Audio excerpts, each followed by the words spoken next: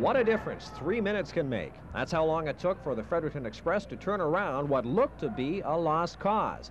It's halfway through the second period, and with the hometown Nova Scotia Voyageurs sitting on a comfortable 5-1 lead and seemingly in control, the Express start their amazing comeback.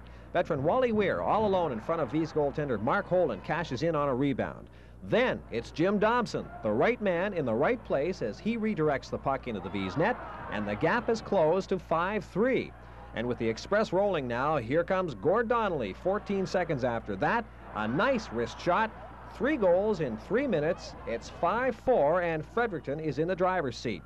Into the third period now. Marc Crawford ties the game on a deflection. Then a quick bang-bang play from the same line. Crawford to Mark Curtin, and the Fredericton Express have taken the lead for good.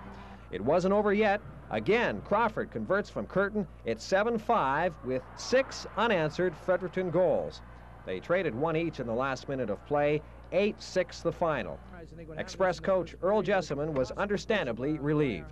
We played 95 games this year, have never lost our composure like that, and from a coaching standpoint, I was very, very concerned, but when I went in the dressing room at the end of the first period, explained that, hey, we have done it for 95 games, let's get our composure back. If you play well, you're going to come back. We stand some hope.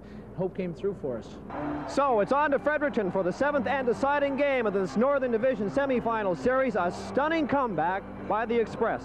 From the Halifax Metro Center, I'm Paul Lethbridge, CBC Sports.